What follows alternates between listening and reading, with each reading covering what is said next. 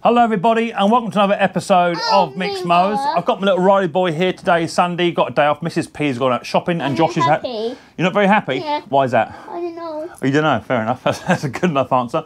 Josh is having his hair cut in the conservatory, so we can't really go in there. So we thought we'd come down and do a little video, didn't we, eh? Yeah. Yeah, do a little video. And today we're going to be doing a Hayter 56 Pro. The old-fashioned one with the Intec engine and the side belt driven roller assembly one. I picked it up off a Facebook Marketplace. I paid a little bit more than what I would normally pay for a mower like this, only because they do sell for really good money when they're up and done. But the woman was selling it as spares or repair. So I said to her, because you're asking the right money for the mower, can I come over and do some simple checks? Just want to check for compression, see if it's got a spark and all that sort of stuff, make sure the crankshaft isn't actually bent. That's a general idea. So she said, yeah, come on over, do your checks, do whatever you want to do. I'm happy for that. And off I went. So I give it a couple of pulls. It wouldn't fire at all. I didn't see a spark, although the spark plug was a bit mucky, but it's got plenty of compression. The crankshaft isn't bent, so I was happy with it. At the very least, I might have to buy a new coil for it, is what I'm thinking, but I do have some spares here anyway. So I purchased a lawnmower, bought it back, and that's as far as we've got. We're going to take it outside in a minute. It's on the stand at the moment. Take it outside and try and give it a fire up, see what we can't do. And then hopefully, if the machine runs and does what it should do, and the drive all works, then we're quids in. It'll begin the paint job. I have already purchased, I looked at the advert. Yeah, right, show the guys. A new Hayter sticker. For the front. This okay. It says Hayter. This is not the right sticker for it. This is for a 41. The 56 one's a lot bigger, but do you know what? It'll do the job. Someone's had a bit of a paint job. Yeah, sticker, yeah. You can't don't undo it yet because Dad's going to put it on the mower later on. But these are the ones with solid aluminium decks. It's got to be sort of grinded back. That's a lovely cuddle. I love a cuddle. And a kiss as well. Fantastic. So, high five. So let's get it down and dirty and let's see what we can't do with this Hayter 56 Pro.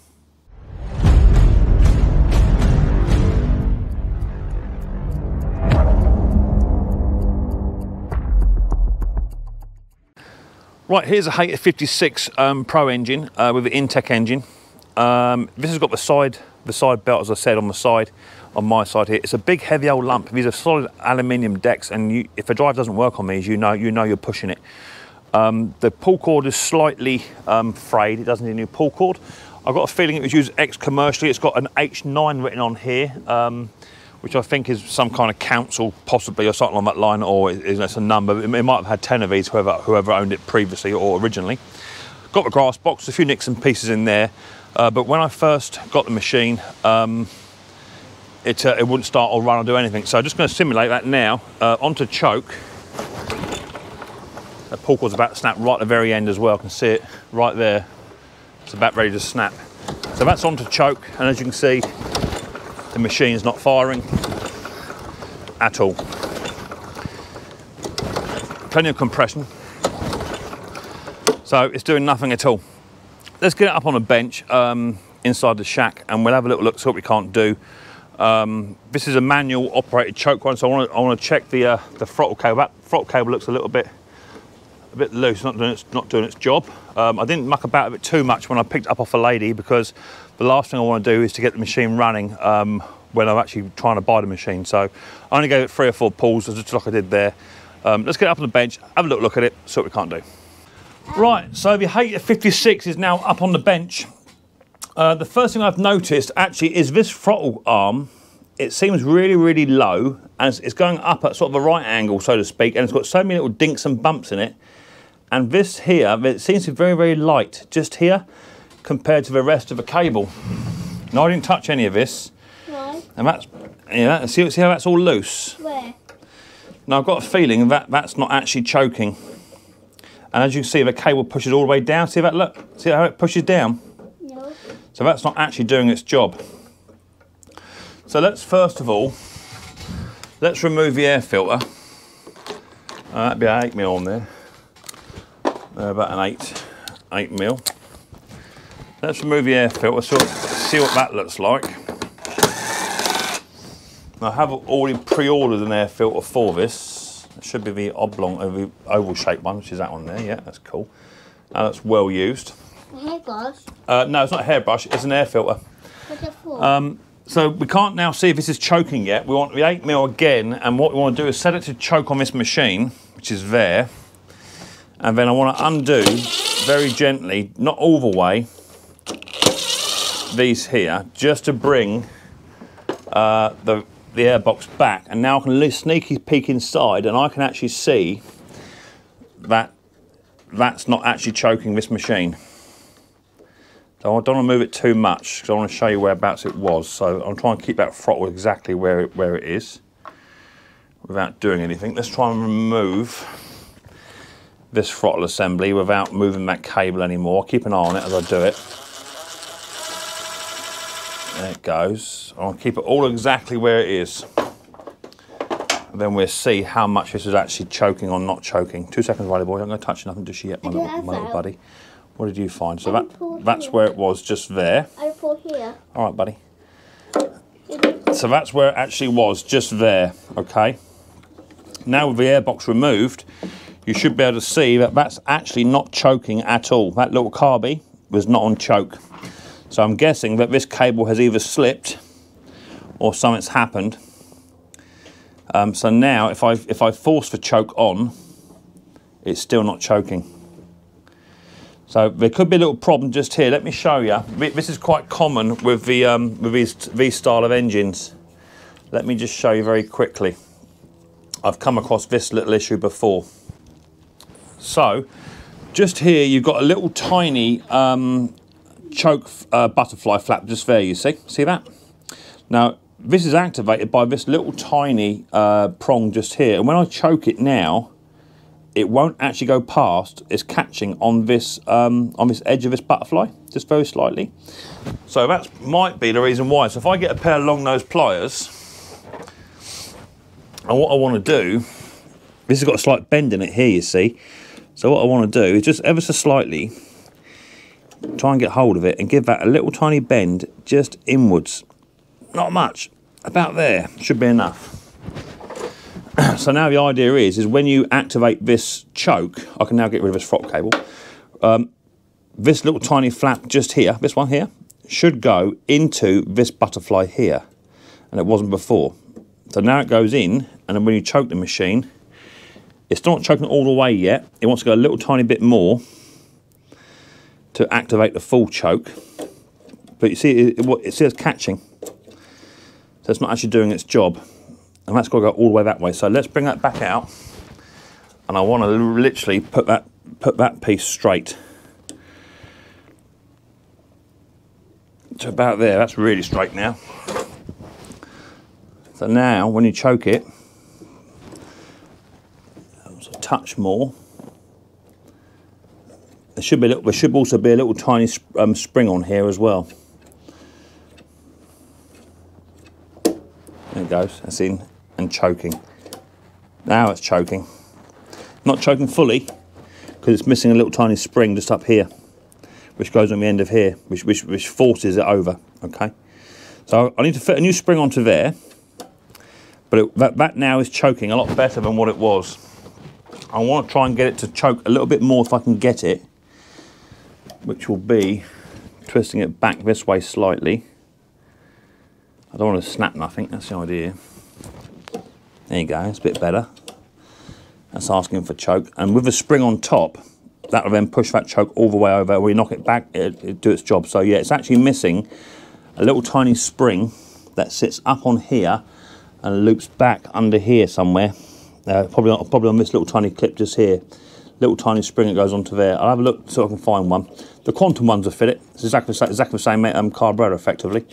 So that's the reason why I think this little machine's not firing, because it won't actually go onto choke. It's 3/4 choking now, which is better than what it was.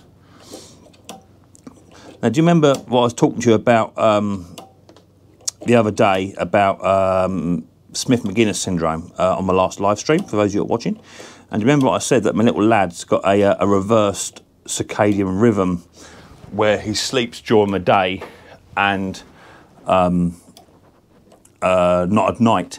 Well, the time is now roughly about 11:30, and as you know, a certain somebody has been sat beside me for quite a while, and he's gone very, very quiet. The reason is he's fallen asleep. my little tiny boy has fallen asleep.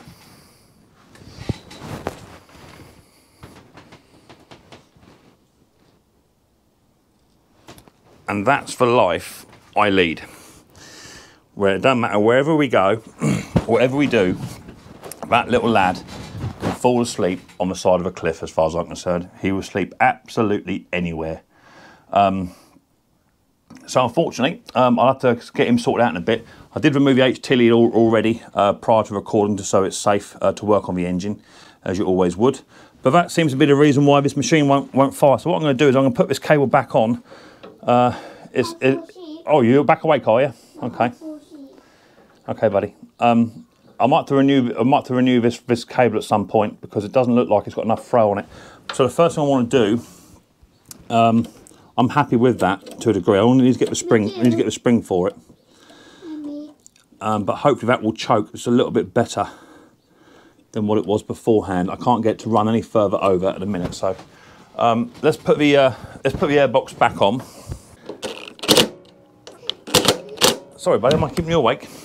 Sorry. You're all right, mate. No problem.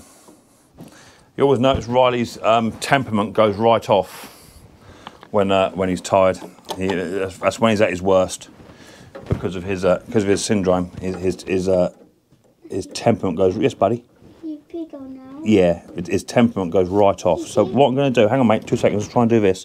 I'm now going to choke this machine by hand. It's set to choke up the top as well.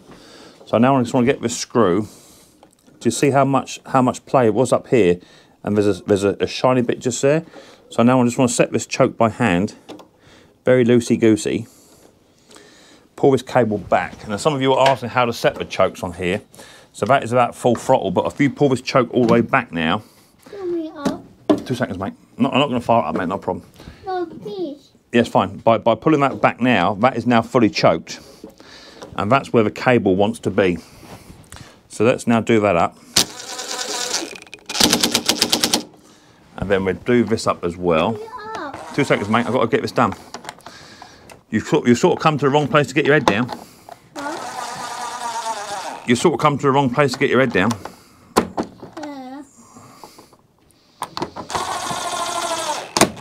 Okay, that's the airbox now in. So now, just want to have a look at this cable. That's on choke, half throttle, idle, stop. So now it's doing its job. So we're going to take it back outside and see if we can't get the machine to fire now. I'll put the HT lead back on. And try and get it to fire up. If it fires up, we're in the money. The crankcase breather pipe's got to go back on as well, which would be up here. That's actually a wrong, the pipe seems very, very long to me. It's got to have a kink in it, which would be another reason why it's not running right. I'm trying to get the crankcase breather pipe on. Yeah, it's got a big kink in that. I'm not happy with that at all. And sort that out. It should have a better sort of angle to it. A better angled angle.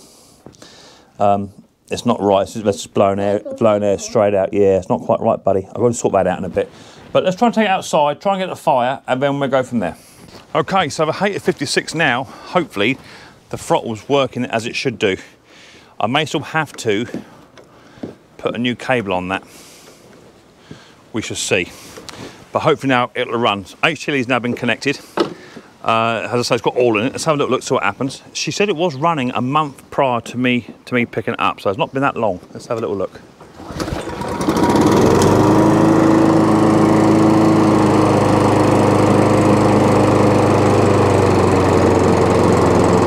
Well, there you go. Does the drive work? Ah, no drive. So the drive isn't working, and it's already on full adjustment. I think I've got a spare belt for this in the shed.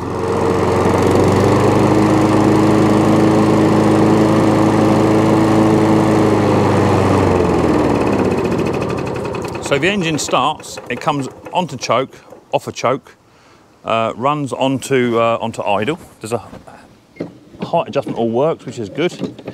No drive though, need to check the drive out. I'll get a socket in a minute, we'll check that drive out, see what's happening. Let's try and fire it up one more time off of choke, which is there. Mind your feet fixed, Riley. There you go. absolutely lovely. Which these do. As long as they're choking fine, then they start up lovely. But the drive's not working. I'm going to get a 10mm socket and we'll just sit and inspect, see what's going on with that drive. So just going to grab a quick 10mm socket because I just got to remove the side cover off of the throttle assembly, off of the drive assembly. So I want to see what's happening when I want to see what happens when I engage the drive. So it's just literally a 10mm socket, which will remove this side bit here, and then you'll be able to tell. There's the belt. The belt's in place there. Let me just tip it up ever so slightly, Riley boy. Myself, boy. Okay, buddy. Just want to double check it's actually on the pulley at the back here. Don't know yet. Yeah, it's all on the pulley. Just want to put my hand under here, feel if the adjuster is working, which it is. There's an idle adjustment screw. That's all working. So now, if I start it up again, I want to see this shaft spinning, because there's 2 pins here. I want to see that spinning, and I want to see this belt being tensioned up and catching on the pulley. That's the idea. Let's have a little look, see what it does. So onto full throttle. So as you can see, the shaft here is spinning and the pulley's spinning. When I engage the drive, that should now tension up. It's just not quite. The belt is trying to move, but it's sliding. I dare say throughout the time it's been running, that belt has slackened off. Now you can adjust these. You can adjust these here, which is already at full adjustment, and you can adjust it here, which is already at full adjustment, so there's no more adjustment to be had. So hopefully the belt I've got will fit this. I've got one spare hanging up, and we'll try and fit a new belt onto it and see if we can't get the drive to work. So let's pop it back into the shed, back on the bench, and we'll have a look to see if this drive system will or not work with a new belt fitted. Okay, so come to the decision that the drive belt's actually no good. And looking at the teeth on this, they look particularly blunt. Now I've got another belt here, and we'll do some calculations in a bit, but this belt is brand new, never been used. It's up on my store. This belt number is a 4887 belt, which I got for eBay a little while ago for Hayters. I do also stock the Hayter 41 belts as well, what have you, because they are common to go. So got a spare Hayter 56 belt. Now these are very, very simple to change, and pretty much anybody can do it. Okay, they're not difficult at all. So all you want is a half sensible flat-headed driver. That's all you need for these. Okay. The only problem is that these are very, very heavy machines, so go a bit careful when you're lifting them. But all you want to do is just literally slide this belt out from under this guide.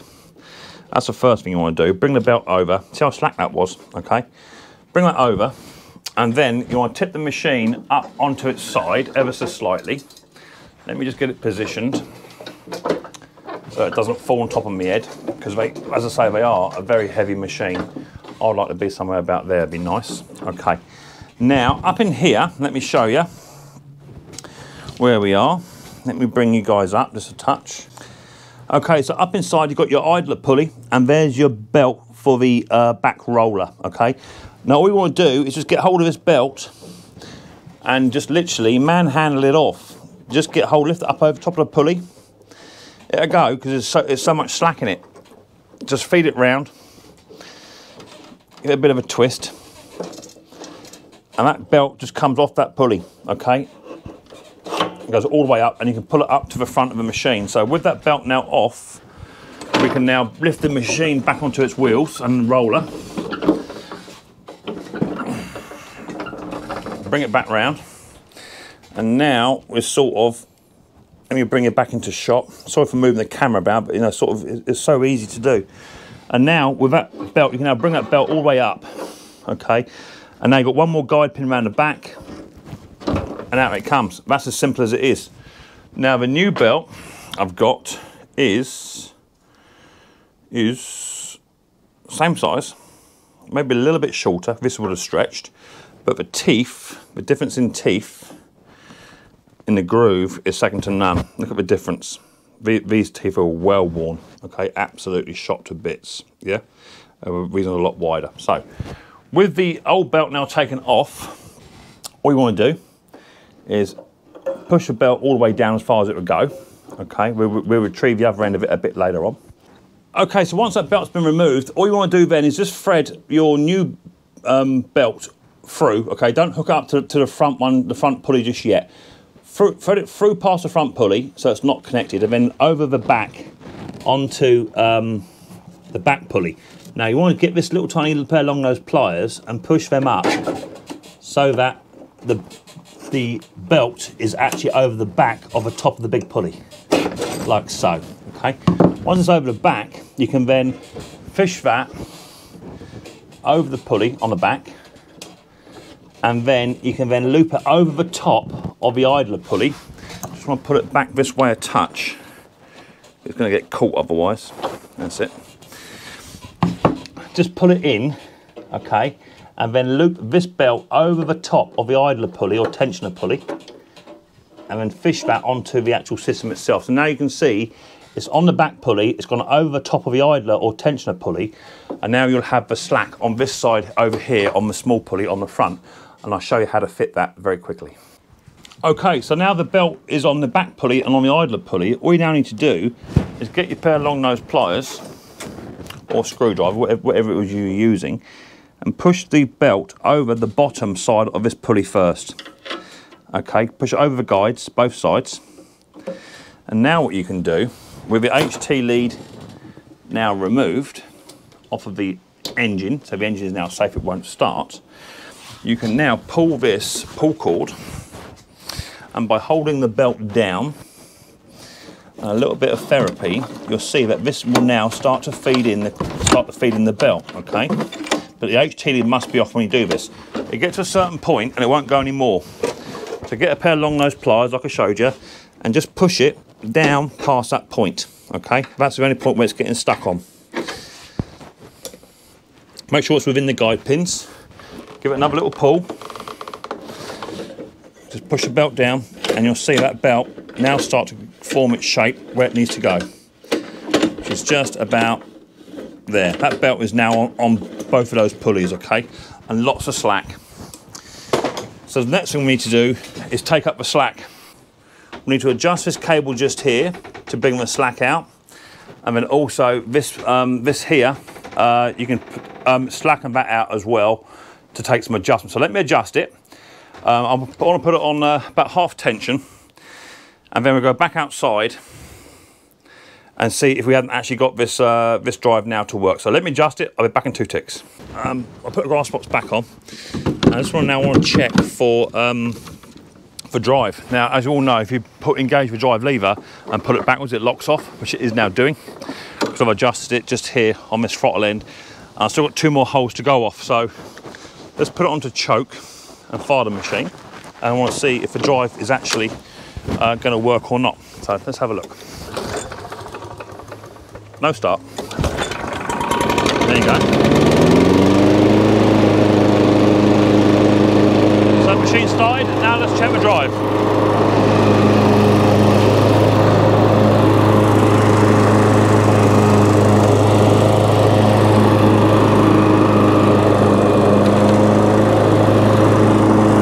As you can see, just by pulling the lever in, the drive now engages, and you would never be able to push this for all day long. I'm telling you, you have to be like He-Man.